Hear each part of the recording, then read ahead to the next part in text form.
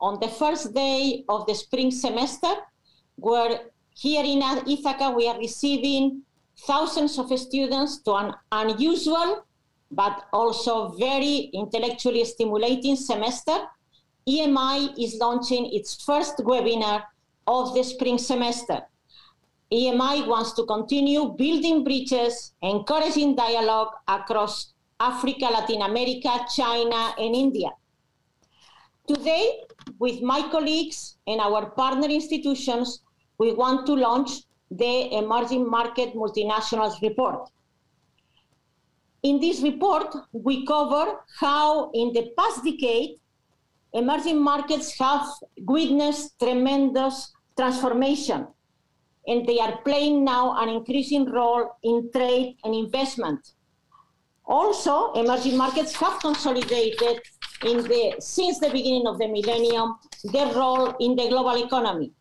The rise of emerging market multinationals is an illustration of their increasing clout in the global economy. The 5 reports have highlighted the remarkable headways of these enterprises in global business and their contribution to the changing global innovation and technology landscape. With the COVID crisis, 2020 is also a year of rupture, and the report explores some of the consequences of this crisis for emerging markets and the global economy. As this year Emerging Markets Institute celebrates its 10th anniversary, this 5th report has been privileged to receive contributions from the MNET at the OECD Development Center, World Bank's International Financial Corporation, the Division of Investment and Entrepreneurship at UNCTAD, the members of the Emerging Market Research Network, Wuhan University in China, and members of the Advisory Faculty Board, Advisory Council, EMI Fellows, and EMI team. So the next webinars, please, next slide, will be on Africa within the African American History Month, February 19th at 5 p.m. in collaboration with the Johnson African Business Society and EMI Fellows. The one on Latin America will be collaborating with the Latin American Studies Program at the Einaudi Center and the Latin American Business Association, will be on March 22 at 4 p.m. The one on India on April 22nd, and the one on China in May. And here I want to thank you, EMI alum, Gaurav Trivedi, and the student Anirudh Agarwal for their help, and all the students who are collaborating in these webinars. Next slide. So then I'll pass the word to my co-author and faculty fellow at EMI, Anne Miru. Thank you very much, Lourdes, and welcome to all participants. So I'm just going to give a little background to the various presentations that you will get today. All of these presentations are actually chapters in the report, the 2020 Emerging Markets Multinational Reports. The title of the report is The 10 Years That Changed Emerging Markets, and basically the aim was to take stock of the past decade, what it meant for emerging markets. But I must say that by the time we were writing it, we had the COVID crisis eruption, and evidently, obviously, we could not avoid it. So we have a chapter on the implication, or the potential implication of the crisis on emerging markets. Now, basically, what are the key messages of the reports? And you will see that, as I said, the chapters that will be presented to you, they are framed within the report. The past decade, the 2010s, have been a decade of growth, less important than the previous decade, the 2000s, but still quite a remarkable 5.25% overall for emerging market. And also a decade of poverty reduction. I'm talking about emerging market because we know that poverty is still a major issue for the world globally. Second message is the rise of emerging market. I'm not talking only about trade partner, but as investors, global investor. That's definitely one of the salient feature of the 2010s decade. And in a way, because of that, another issue, that decade has been a decade of reckoning of the role of emerging market in the global economy. The third message is basically the focus, the essence of the Emerging Market Institute report, which is basically the prominent status, the rise of multinational from emerging markets. And we show that they are growing not only in numbers, but also they are becoming actually industry leaders. And if one take a 10 to 15 year perspective, one can see how the world has been completely changed by this phenomenon. The fourth message on which we really focus, because it explains a lot, is basically the position and the rise of emerging market and their enterprises as global innovators and technology leaders. And to some extent, a number of the presentation today are really around this theme, which is a transformational issue, if I could say so. So we will have Lorenzo from OECD, which will talk about the new technology and their contribution to recovery in emerging market. We will have Ravi, who will talk about reverse innovation, which is a very intriguing phenomenon. But we'll also have unicorns in Latin America presented by Veneta from Uniandes. And we have also some aspect of business enterprises by looking at talent competitiveness with Annabella.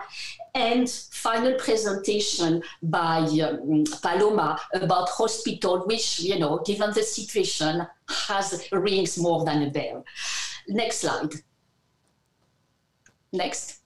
So these are we have 11 chapters, as was just mentioned, and a number of contributors, as Lourdes said a moment ago. But 2 points that I would like to flag before giving the floor to Lorenzo. The first point I would like to flag is that in addition to the messages that I just mentioned, in the increasing growth of emerging market, 5.2%, as I said, compared to 5.9 the moment ago, compared to 1.7 for the G7 countries. So you can see the difference. There is a phenomenon which has actually become increasingly viewed, is that there is a divide between China and the rest of emerging market. China is in a way an animal in itself, and this has also implications for our work in the emerging market institutes, because it's raising fundamental questions. And there is also a divide between Asia and Latin America, and perhaps one could say between Asia and the rest of the world. I have to mention Africa, because I know that we have a number of students and people, from Africa listening to us. The growth in the continent has been 3.2%, but we all know that to talk about Africa as a group does not really make sense, because the situations there are extremely different. We have a few emerging economies and a number of least developed economies. So these basically are the message. Now, if we wanted to have a graph who represent, in a way, just an illustration, a symbol of what's happening, you have it in front of you. It's basically the number of emerging market multinationals in the 14 Global 500. A decade ago, 2010, we had about 60 from emerging market. 10 years later, you have about 170. Of course, China is a culprit, between quotation, because as you can see, it's an upward trend, I could say dramatic trend, to the point that nowadays you have more Chinese companies in the Fortune Global 500 than US companies. So this is very telling. Whether this is going to remain, it's a question mark, but it's definitely an illustration of what has been happening in the past 10 years. I will close here my very short presentation and framing, and I will give the floor to Lorenzo Pavone. Lorenzo is a Deputy Head of Networks, Partnership and Gender Division in the OECD Development Center. Lorenzo, the floor is yours. Thank you, Anne, and it's very good to be with you today. As you mentioned, the OECD Emerging Markets Network in the Development Center wrote a chapter on new technologies as a lever for recovery in emerging markets. So we're going to give a little bit of an overview of the evolution of digitalization and new technologies in the past decades, and how we see the future, particularly looking at what the private sector thinks about the potential of digitalization in emerging markets. So next slide, please.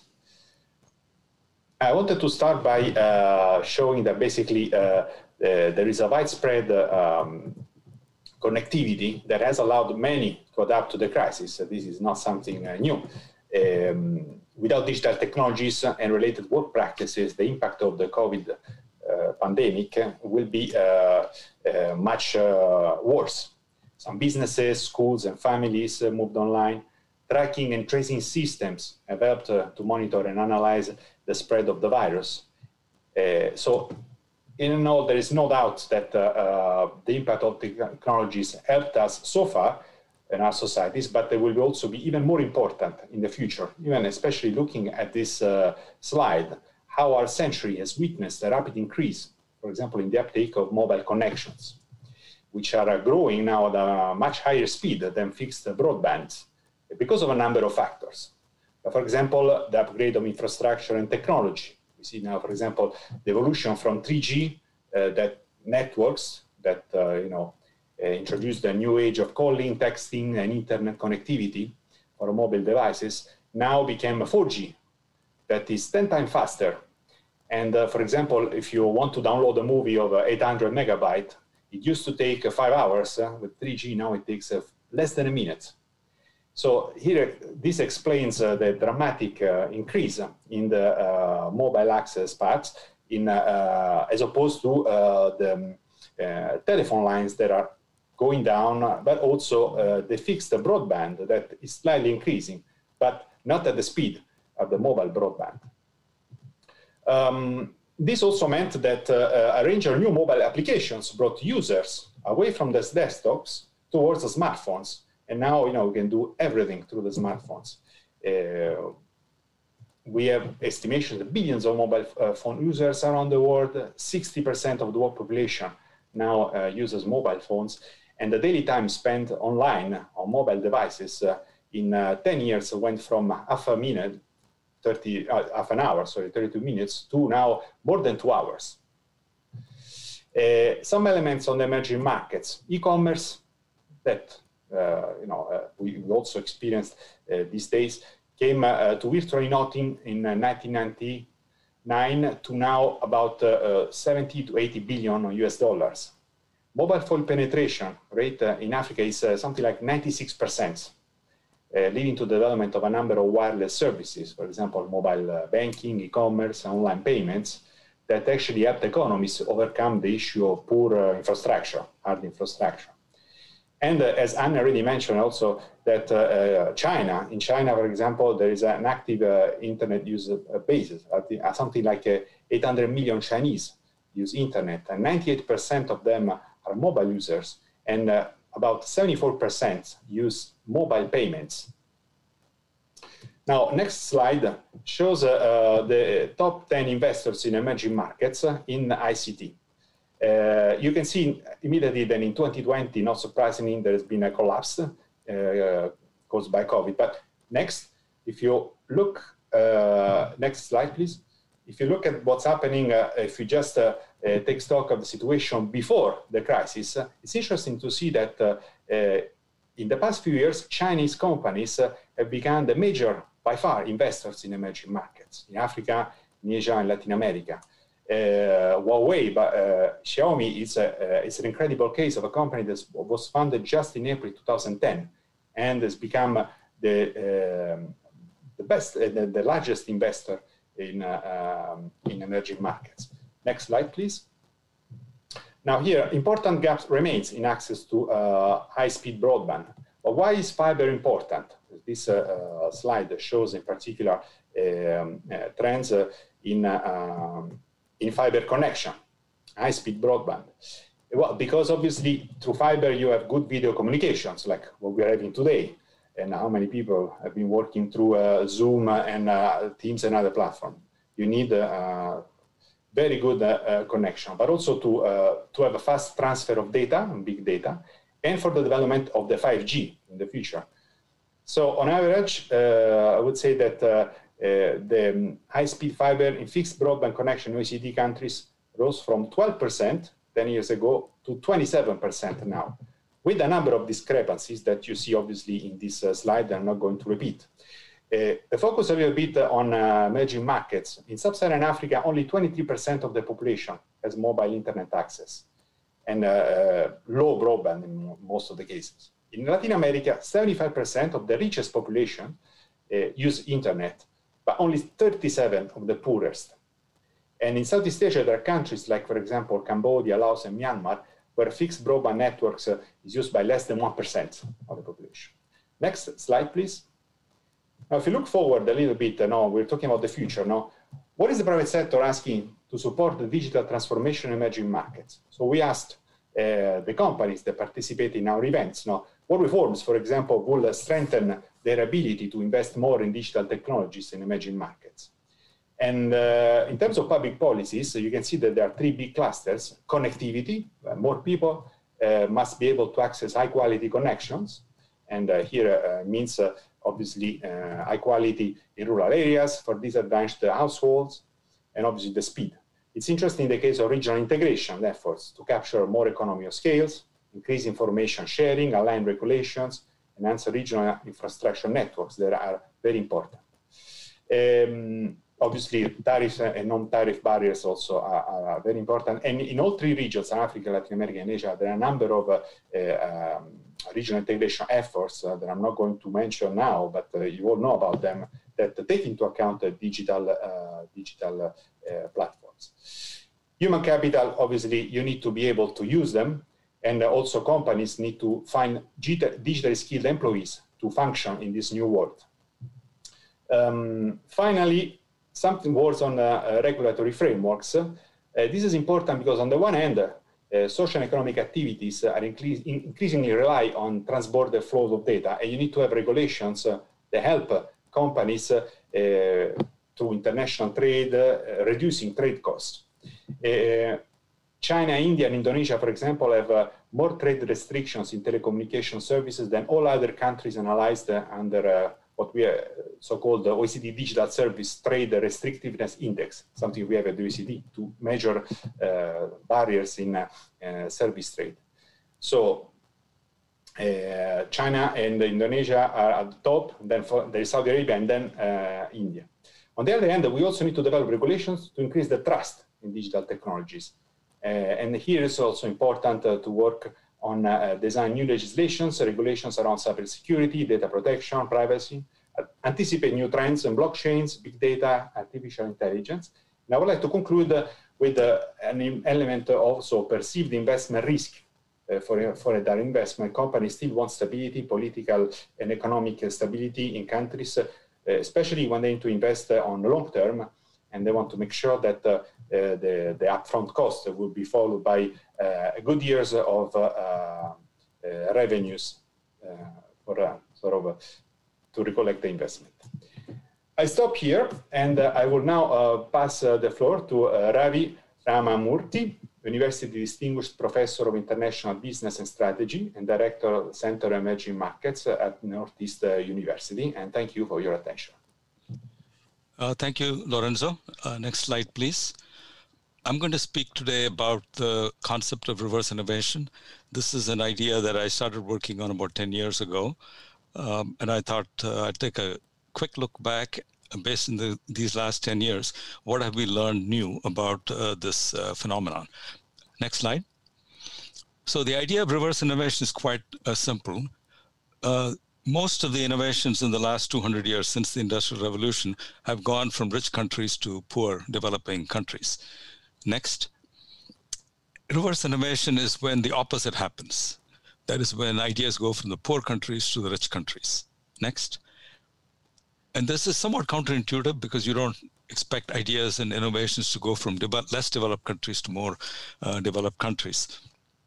But about 10 years back, we started working on this topic because it was becoming clear that after about 20 years of economic liberalization, when many emerging economies opened up to the global economy, they were beginning to become important, interesting places, not only for economic growth, but also for innovation. So the two main reasons why the innovation seems to be picking up in the emerging markets is that these countries have joined the global economy, and that has provided them access to technologies they didn't have before, and also has led to faster growth in these countries. And so multinational firms have become much more interested in these countries than they used to be in the past. Next. I want to focus next on three types of reverse innovation in the few minutes that I have. So next. So the first type of innovation I would illustrate for you with an example of products going from the developed countries into the developing countries and having to be completely reinvented, not just marginally modified and adapted, but fundamentally reinvented. So this is a GE product for an EKG machine, which you would sell in the advanced countries. It costs about $15,000, a wonderful product. But what the emerging markets needed was something like this. Next. Next, yeah. What it needed was a portable, small, inexpensive product that does about 80% of the functionality for less than 10% of the price. And that is the product that GE had to come up with. And of course, one of its advantages is that it's also portable and battery operated and simple to use. All of these features make it very attractive for the emerging markets. Having developed such a product for a country like India, GE discovered the product then had unexpected uses in the developed countries as well. And that is the process we call reverse innovation, which is ultimately when the lessons of the innovation in the emerging markets get transferred over to the developed markets. Now, that's only one way in which you can tap into the innovations of the poor countries. Next. So the second type is where poor countries actually have an advantage because they're poor. And because they're poor, they deal with certain problems that don't arise very often in the rich countries. But sometimes rich countries face the same problems that poor countries have faced. And so the poor countries may be better at dealing with those problems. So the example that I focused on for the last few years is healthcare. And the idea is that poor countries, because they have a tremendous shortage of doctors and facilities and medicines and technology, and people often pay out of pocket, they cannot afford the Western solution. Now, instead of GE coming in and finding a local solution, in the case of healthcare delivery, local players have come up with their own innovations.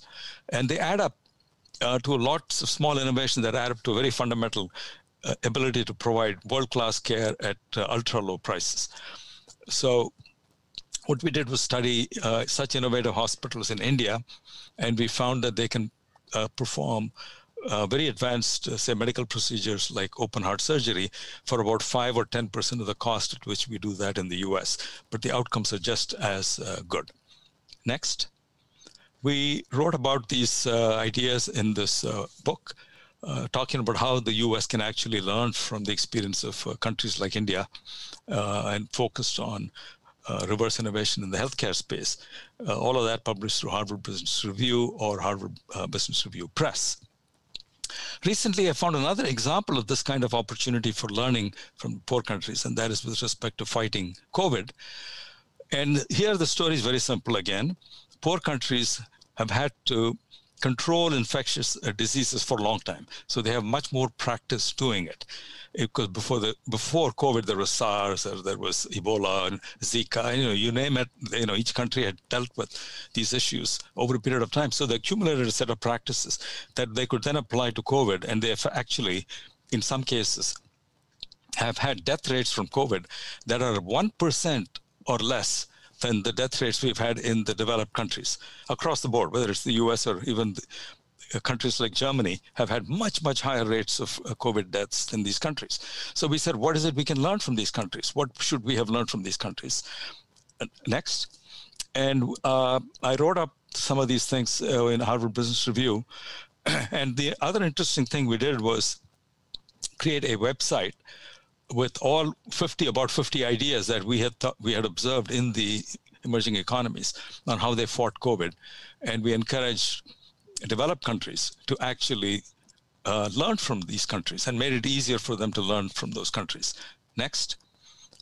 And we call the website Reverse Innovation to Fight COVID-19. It's on our Center for Emerging Markets website, and it has ideas in all these different areas from prevention to testing to treatment and so on. The last example I want to give of reverse innovation, which is the last type, next slide, is where the emerging market companies, and this ties back to something Anne was talking about earlier, our emerging market companies themselves become first movers in innovation. That is, they are not just places where Western companies can go and modify their existing products, but actually where companies in these countries are able to be first movers, not only within their country, that's not just first to the emerging market, but first to the world. And some of you will be familiar with these examples. Next. In the case of aircraft, we've had for many years now a well-known company called Embraer that produces world-class products. Next. In telecom equipment, Huawei is an interesting, probably the most impressive, most interesting example of a company that has caught up, 1G, 2G, 3G, 4G, and eventually caught up and has overtaken Ericsson and some of the other Western players to become a global first mover in 5G. In electronic payments, we all know the case of M-Pesa in Kenya, which was pioneered e-payments. This is not a case of a company catching up. They were actually one of the first to use the phone as an instrument for conducting economic transactions. And finally, in the case of social media, we've seen now new players coming out of China and super apps like WeChat and then TikTok. Again, these are first movers, and because they're at the forefront and new to the world, not just new to China, any innovation of that kind obviously has relevance to the rest of the world, including the developed countries. And to wrap up what Lourdes set off and answered in the beginning, the main point is that we shouldn't think of emerging markets just as markets where we can sell our existing products, but actually as important places for innovations, and not just for their local markets, and not just for other emerging markets, but even for the developed markets. With that, I'll conclude, and it's a pleasure now to turn it over to Professor Venita Andanova, who is the Dean of the Business School at University of Los Andes in Colombia. Over to you, Venita. Thank you very much, Ravi. I will continue Ravi's idea about companies that bring innovation or that are driven by innovation and digital excellence. Next slide, please. So the chapter that I will present is the joint work of myself, Juana Garcia, an associate professor at the school, and Andres Guerrero, who is the director of the Center for Entrepreneurship at Universidad de los Andes. So we're looking at, let's say, a rare but fascinating creature called unicorns, comparing what the data reveals about these very high growth, high valuation, innovation and digital-driven companies between emerging and developed markets. Next slide, please. Before we continue, I want to highlight some of the very specific attributes of the unicorns and why we picked unicorns as a phenomena that would reveal how healthy is the innovative and the entrepreneurial capabilities in the ecosystems in emerging and developed economies. So these companies called unicorns are a relatively small group of companies, and they have a very flat organizations. Normally they are backed by venture capital firms. They also normally are supported by serial entrepreneurs. They are run by the lean startup philosophy that tend to be very narrowly focused on growth and scaling up through digital technology, and they prioritize growth and in this regard internationalization. So these are the companies we wanted to analyze, and we used the data set of the CB Insights, that's a tech market intelligence platform that publishes the global unicorn list. So what we learn first sight, when we look at the data, is that globally near half of the unicorns come from the US, but every 3 of every 10 unicorns come from China. So certainly I will relate to what Anne mentioned earlier, and that is China really is playing a game in its own category. Next slide, please. So here you can see a map that compares the frequency of unicorns as reported by CBS Insights at the end of 2020 in relation to the emerging 20 list of companies. The E20 classification has been offered by the Emerging Market Institute in 2016. So we basically followed that same method. And what we found and what you can see there is that emerging markets behave very differently in relation to unicorns. In particular, you can see a huge level of concentration in Asia and especially China, where we find 119 unicorns as of end of 2020. Well, there normally, because of that overwhelming effect, there is little attention given to other emerging areas of the world.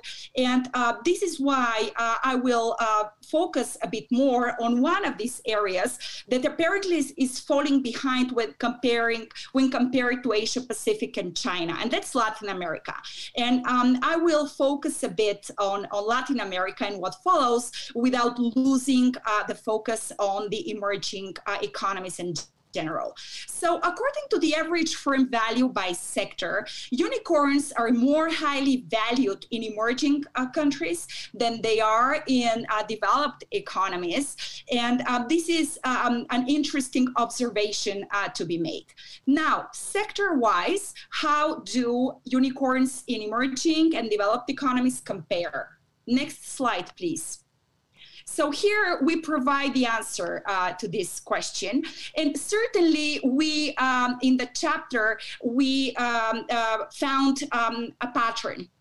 While unicorns in emerging economies are dedicated to providing solutions in relatively low-tech mass domains, such as e-commerce, direct-to-consumer services, supply chain, logistics, delivery, and edtech, unicorns in developed economies and China, that in this regard behaves as a developed economy, dominate knowledge-intensive technology domains, such as cybersecurity, artificial intelligence, and analytics, domains in which Lorenzo called for more regulation and more thoughtful development of rules in order for societies to benefit from these new areas of knowledge.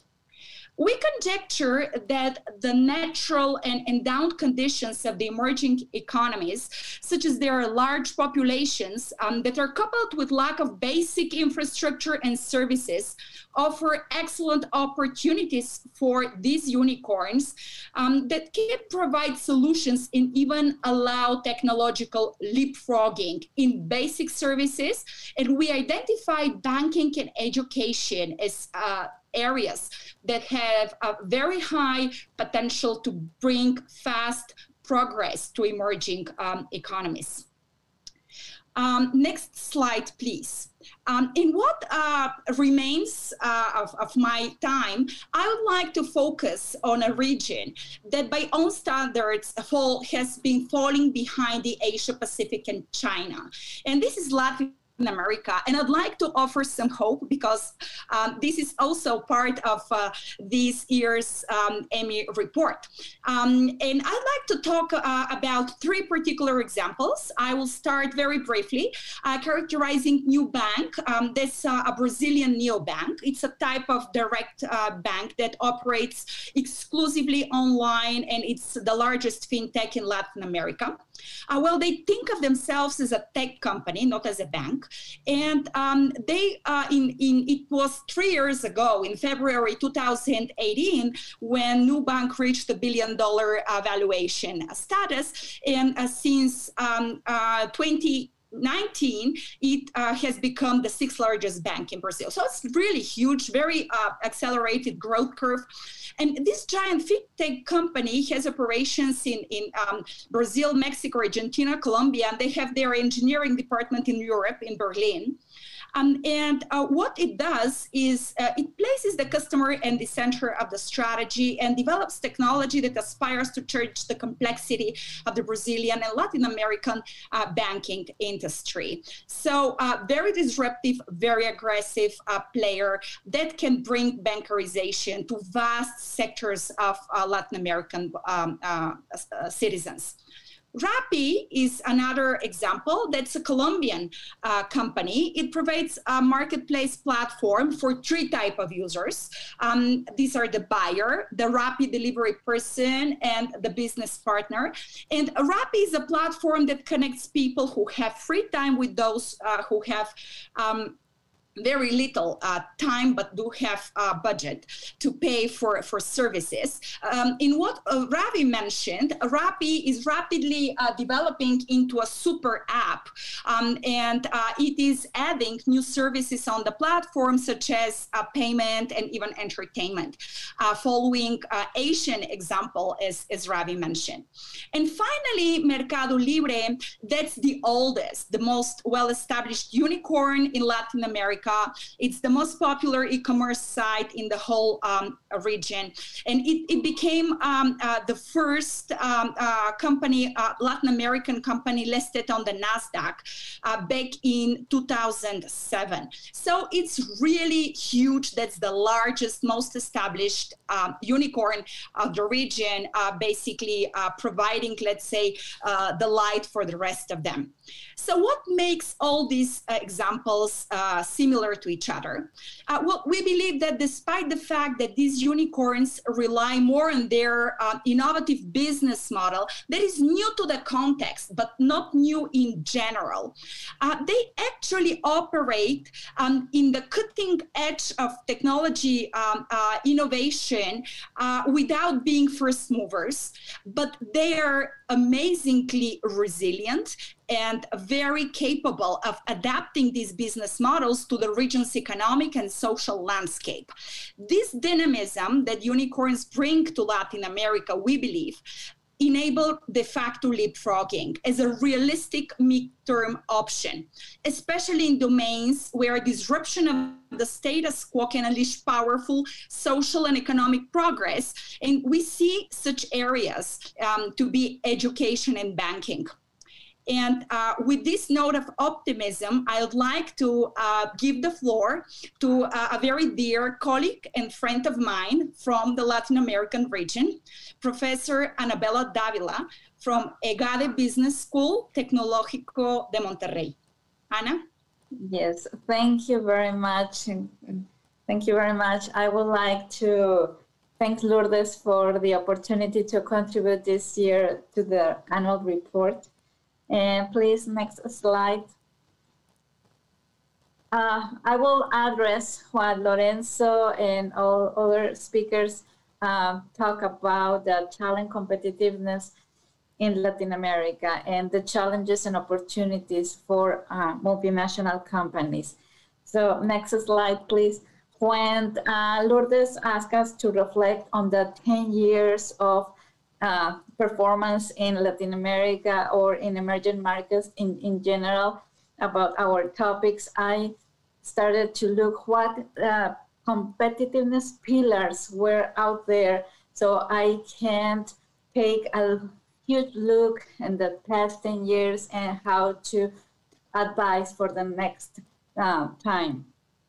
And I looked, next slide, please. I looked at three pillars, which are very important. One is they are included in the World Economic Forum Competitiveness Report, and one is health.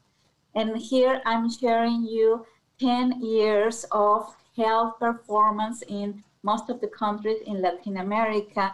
And I'm sharing two slides, two charts here, because the report changed in 2018, not only the metrics, but also the scale. So more or less, I would like to that you see that we have a stable investment in health infrastructure. However, we have to be very careful here because the OECD warned us and make us to observe territorial inequalities. That means that in many emerging markets, including Latin America, some states or some regions in the same countries have more investment in infrastructure than other regions. So these are challenges for multinationals, and I have two questions in here. First, how should companies respond to protect their workers, in particular during the pandemic, of course? And one major challenge that multinationals always face is what type of practices should I standardize or should I operate locally because of these territorial inequalities. Next slide, please. In terms of skills, this is an endemic problem in Latin America in particular. As you can see, it seems like improvement in skill development, which is very needed right now in terms of the digitalization of the economies. I think it looks like it's not in the political agenda to improve the skills of our population. So the question for multinationals is, how can we gain or how can we offer this geographical advantage when these multinationals encountered a shortage of well-trained workers? Next slide, please. The third pillar is related to the labor market efficiency. And as you can see also, although we have a stable performance, it really runs low for the scales, in particular during the last 2 years. So the question for multinationals here is how multinationals can or should design global talent management under these scenarios. So I have some insights that we can offer opportunities, not only for Latin American, but also multinationals, but also for international multinationals that want to invest in the region. Next slide, please. In terms of, well, there is a typo there. I don't know what happened there. But the main opportunities that I see if multinationals want to implement global talent management, meaning talent allocation, development, and rotation of their workers. Well, in terms of health, one thing that they have to take into consideration very highly is to compete with benefit packages, because it seems like the infrastructure for health, it's right now with the pandemic, we can see that it's not covering what we really need. In terms of education, I have seen that more than just investing in corporate training programs or corporate universities, the opportunity here is to develop these alliances and network of educational institutions that other companies are doing it. For example, right now, Puerto de Liverpool, which is a retail company more than 100 years old, opened its virtual university to the community and make alliances with local university to provide for professional degrees to all the employees enrolled, families of the employees, and also communities enrolled in this university. So the opportunity, more than just looking at what my employees need to perform well, is to open and make these alliances. In terms of labor market efficiency, what I would like to recommend to many companies is to try to perform like a role model that makes sure that they implement not only in their facilities or in their operations, but also along the supply chain, international labor standards. And when you are a company that promotes and knows, and the society knows that you are implementing international labor standards, other companies not only can imitate you, but can follow you and want to increase your, to cooperate to increase the labor market efficiency. And we have to forget about those institutional forces about obligating companies to do it. We have to make these companies to come and become a role model. So those are my recommendations for the future. And now I would like to turn the floor to my colleague, Paloma Fernandez from the University of Barcelona. Go ahead, Paloma.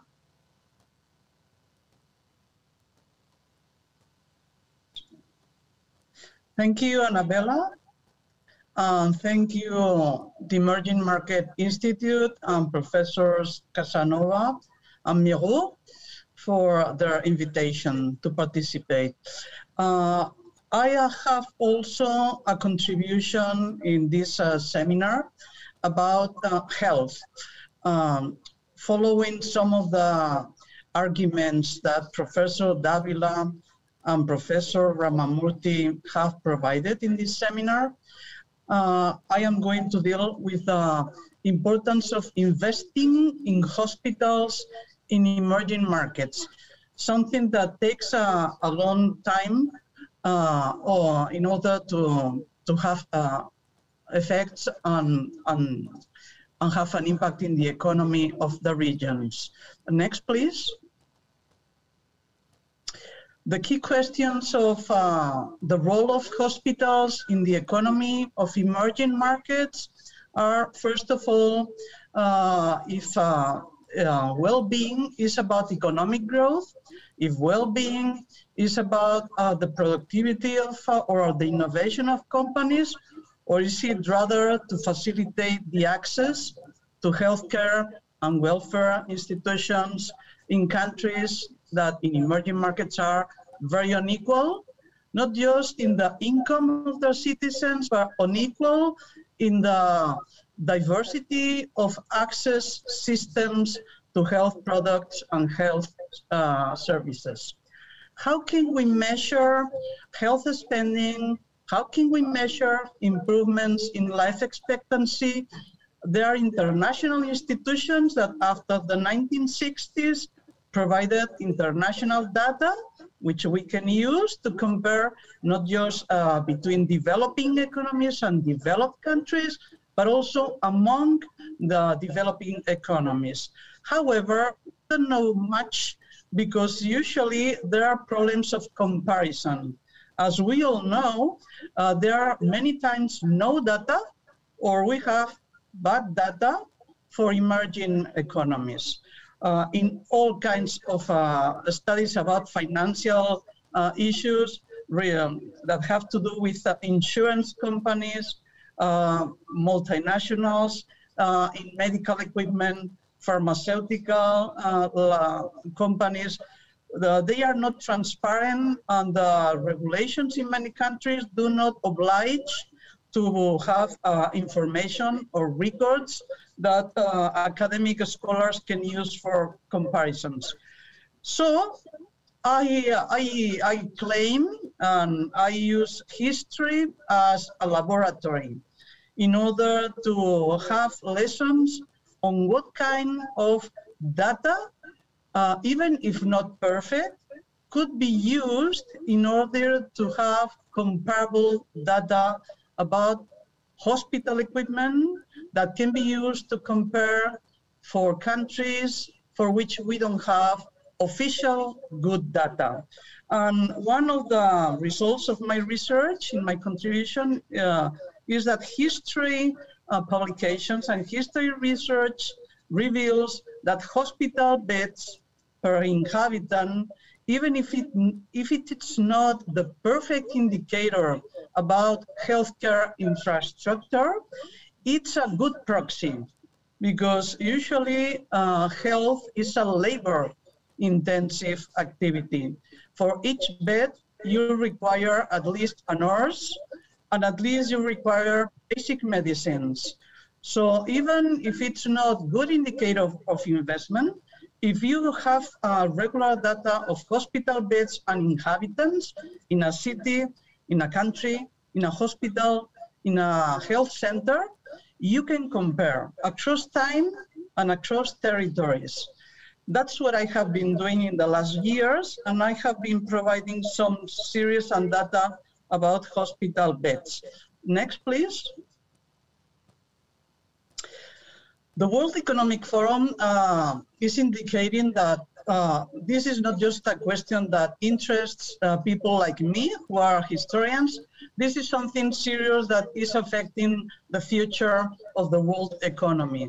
There are estimates that the emerging economies may drive 1/3 of global health expenditure by 2022. So this is really one of the most important drivers in the history of emerging economies. It's something that is particularly leading China. Today, Russia and China, according to the World Economic Forum, but also to some private studies like Siemens Healthineers, they have many more beds per 1,000 population than the US today. And South Africa and Brazil are close to the North American figures. As you can see here, these are hospital beds per 1,000 persons. Of course, figures hide complexities. Of course, there are some, these 3.1 hospital beds per 1,000 inhabitants in the US reveals that there's a huge inequality in the dissemination of hospital beds in the country, as well as in Russia or as well as in China.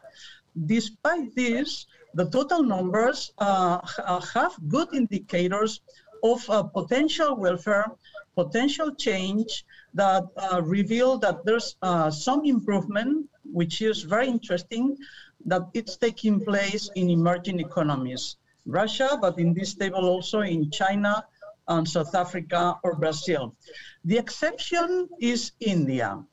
In all the international reports about hospital beds per person, per 1,000 persons, India always remains very far from China, which means that it has a lot of things that must be done, possibly the reverse innovation that Professor Ramamuri was mentioning before, will play a great role in order to improve these low figures. Next, please.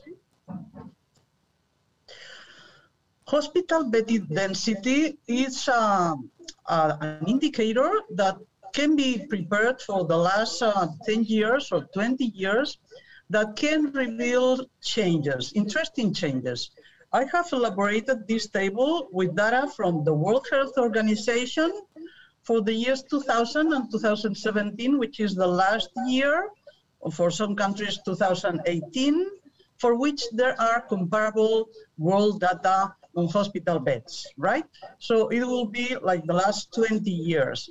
Clearly, this table reveals something which not many people believe, but that has taken place, which is the slow reduction in the number of hospital beds per 1,000 population and 10,000 population in this table that has been taking place in general in the world due to severe cuts, severe reduction in health investment everywhere in the world. One big exception, which is really incredible, China. If you see, most of the countries, emerging economies, or developed economies all slowly have reduced investment and number of beds in their hospital, except China. You see that the change has been from 16.8 people to 43.1 beds in hospitals per 10,000 people. Of course, this has a role, among many others, in explaining also political issues, of course, in the capacity that China has revealed to control, to serve the needs of many millions of people these days during COVID crisis. If you see India, the difference with China, it's outstanding. It's really impressive how far India has remained. India was 3 times fewer hospital beds per 10,000 people than China in 2000, but today India is not just below the year 2000, but it's the distance, the gap has increased enormously with China, which means that China has not only been investing in their industrial multinationals, in their economy, in their urbanization. China has also been investing heavily in improving their hospital capacity in order to serve the many needs of their millions of people in the country, essential in order to improve well-being and also in order to have people well-fed and well-cared in order to be efficient in their industries. The Russian Federation is above the figures of China, but still you see that has declined regarding the year 2000, which means that still it's a leading country in Asia, and it has many lessons to provide. There's a lot of potential for growth. There's in Brazil an stability in the number of hospital beds, still half the number of China. Mexico well behind, something which is not atypical. These numbers are very standard in Latin America. I have not provided here tables. I just published a recent article about hospital beds per 10,000 people in Latin America. And this 9.9 in Mexico is double in average the number of hospital beds per 10,000 people in the rest of Latin American countries. Latin America is really in very, very bad shape, but in huge need of investment in the region. So the Chinese improvement in the face of this low level of Latin America means that Latin America must not just invest in innovation, Latin America must invest much more seriously in improving their hospital capacity, their hospital system. Next, please. These, I think, are some of the drivers of the change that must take place in the future in order to improve hospital capacity that may improve the well-being of emerging markets, health systems. Basically, this line in red, the out-of-pocket private expenditure is now dominant in all emerging markets. So most health access is made by paying from your own pocket, be to a health insurance company, be directly in the hospital desk. So that's the main way through which most people in emerging markets get health assistance, with out-of-pocket private spending. That must be reduced. In most of the most successful models, there must be a combination.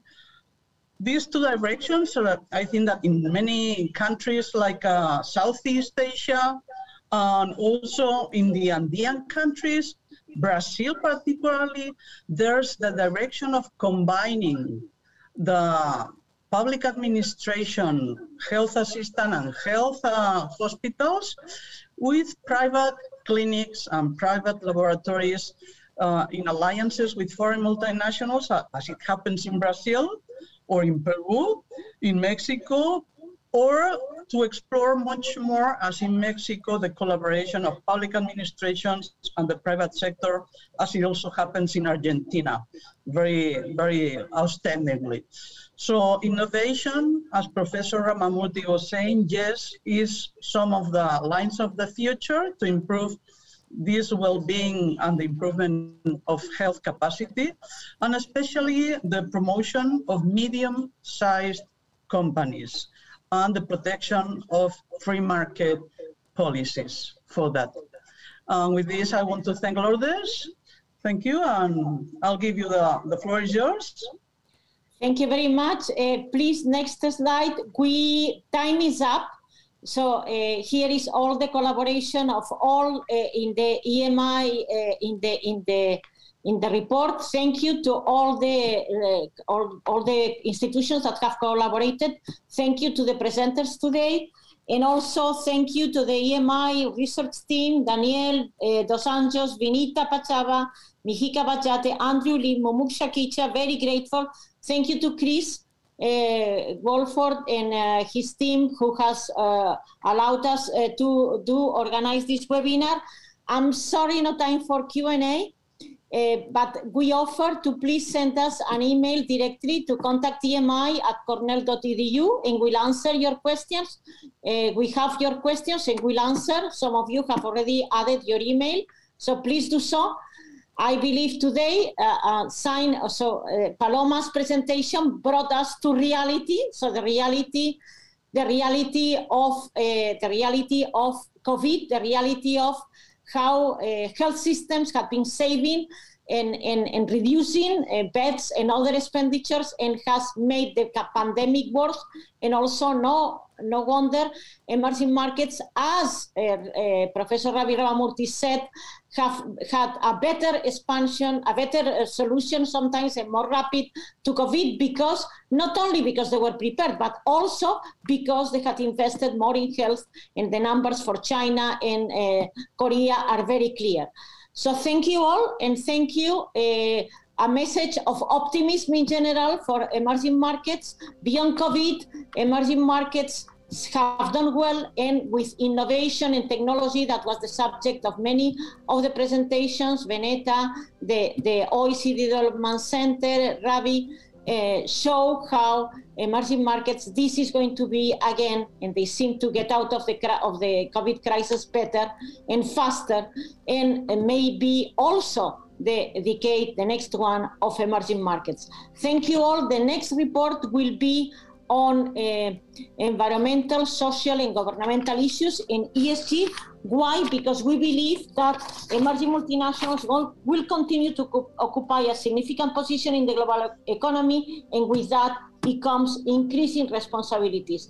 Emerging multinationals have to be more transparent, be aware of the social challenges in their markets, and also be sustainable and be responsible to the environment, and we want to explore that.